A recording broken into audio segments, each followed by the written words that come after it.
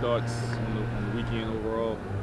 Yeah, it wasn't our weekend. Didn't match up well against them, and I don't know who will match up well against them. They're really, really talented. Their pitching staff is pretty incredible. So they're going to be tough to beat, and it wasn't our weekend to do it. What did you kind of tell the team after the game in the huddle that kind of wrap up the weekend and what you need to do moving forward? Turn the page. Turn the page. Move on. It's over. Done.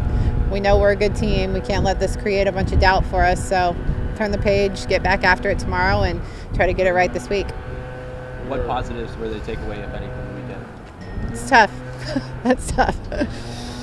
It wasn't good. What are some,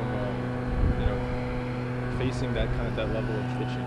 You probably won't face that again this season. So is there a way that prepared y'all for the rest of the season?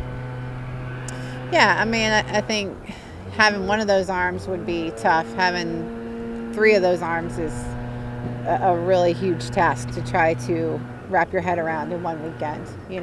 I think the one saving grace is I think they're going to do this to a lot of people in this conference, in this country. I mean, if they're not in the College World Series, I would be absolutely shocked.